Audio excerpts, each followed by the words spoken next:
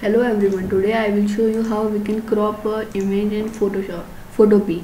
So let's start this video. So to crop the image you have to click on this icon, crop tool. So this box with these things will come. So you have to just resize it according to you.